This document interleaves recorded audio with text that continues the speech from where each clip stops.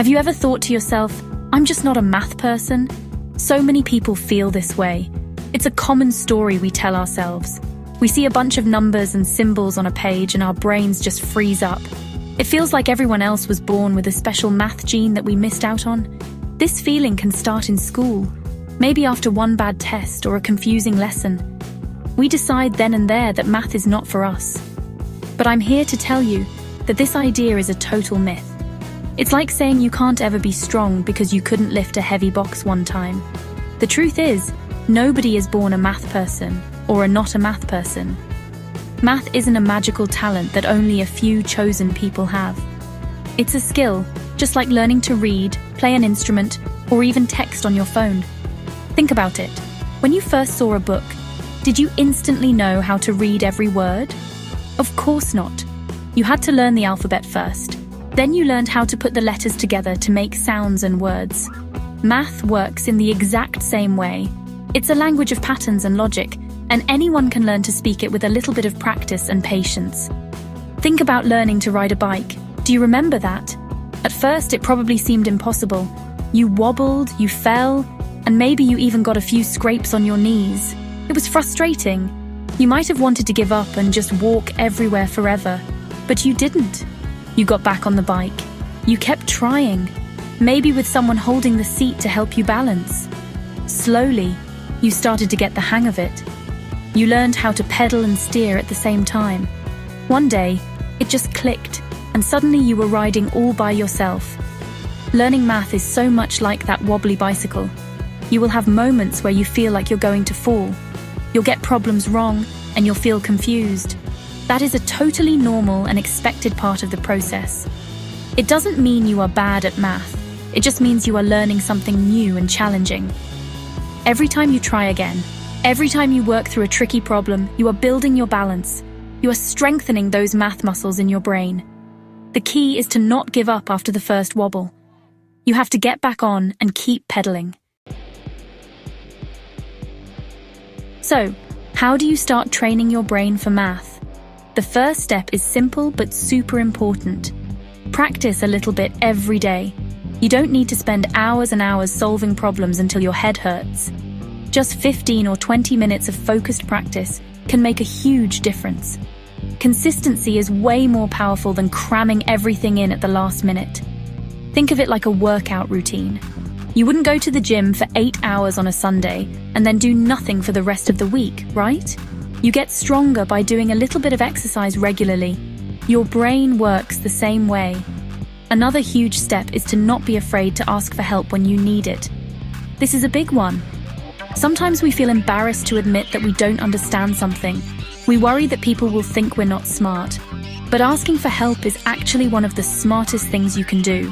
Your teachers, your friends, your parents, or even online tutors are there to support you. They can explain things in a new way that might make everything click into place. Everyone learns differently, so sometimes all you need is a different perspective to see the solution clearly. Asking questions shows you're engaged and determined to learn. It's also important to remember that even the most brilliant people struggled. Albert Einstein, one of the most famous scientists in history, had trouble with math when he was young. His teachers thought he was slow and wouldn't amount to much. But he didn't let that stop him. He kept working, he kept asking questions, and he followed his curiosity. He proved that struggling with something at first doesn't define your future. It's the effort you put in that truly matters. So when you're feeling frustrated, remember Einstein. Your struggles are not a sign of failure. They are a sign that you are on the path to success. To really build your math skills, you have to start with the basics and make sure they are solid. It's like building a house. You can't put up the walls and the roof before you have a strong foundation. In math, that foundation is things like addition, subtraction, multiplication, and division. If you feel shaky on those concepts, it's okay to go back and review them.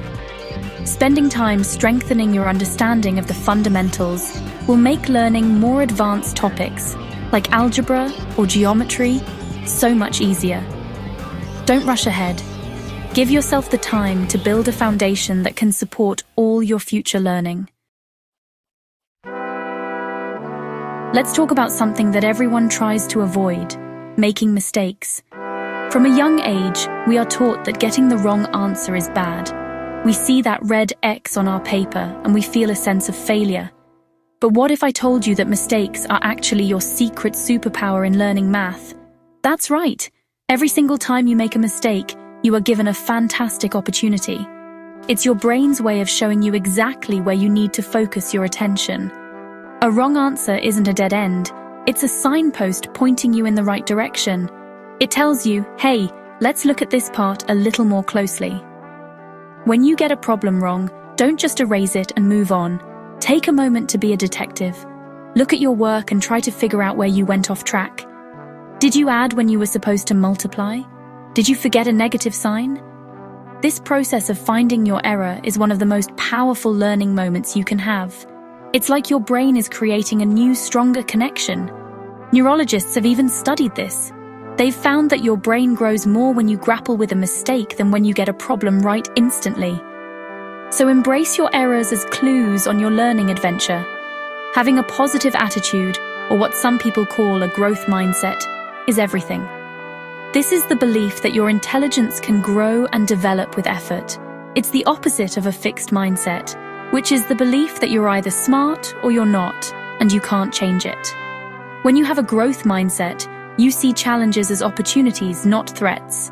You see mistakes as learning tools, not as proof that you're bad at math. Just shifting your thinking from, I can't do this to I can't do this yet can change your entire experience with math. It opens up the possibility for improvement and makes the journey a lot more fun. This positive mindset helps you stay motivated when things get tough. Instead of getting discouraged and giving up, you'll feel curious about finding the solution. You'll start to see math problems as puzzles to be solved rather than chores to be completed. Praising your effort instead of just the result can help build this mindset. For example, instead of just being happy about getting an A, be proud of yourself for working hard, for not giving up on a tough problem, and for asking for help. This focus on the process, not just the final grade, is what builds true confidence and resilience. One of the best ways to keep a positive attitude is to make math fun and connect it to your own life. Math isn't just a bunch of boring problems in a textbook, it's everywhere. Do you love video games? They are built on geometry and logic. Are you into baking? That involves fractions and measurements. Do you follow a sports team? You can use statistics to track your favorite player's performance. When you start to see math in the things you already enjoy, it stops feeling like a foreign language and starts feeling relevant to your world. Look for the math hiding in your hobbies.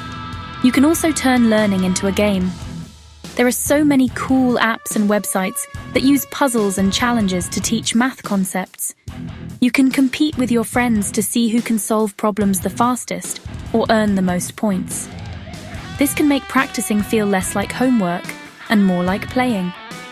You could even try solving math riddles or logic puzzles. These activities stretch your brain in a fun, low-pressure way. The goal is to change your relationship with math. Instead of seeing it as a scary monster, you can start to see it as a playful and interesting friend who challenges you to be smarter. Remember, your journey with math is a marathon, not a sprint. There will be good days and there will be challenging days. The key is to be kind to yourself and celebrate your progress along the way. Did you finally understand a concept that was confusing you for weeks? That's a huge win. Did you have the courage to ask a question in class? Pat yourself on the back. Acknowledge your hard work and your small victories.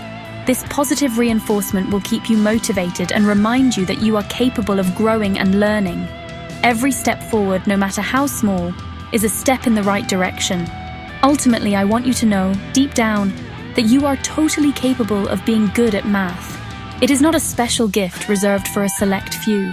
It is a skill that is available to anyone who is willing to put in the effort and approach it with the right mindset. By practicing regularly, embracing your mistakes as learning opportunities, asking for help when you need it, and keeping a positive attitude, you can unlock your own math superpowers.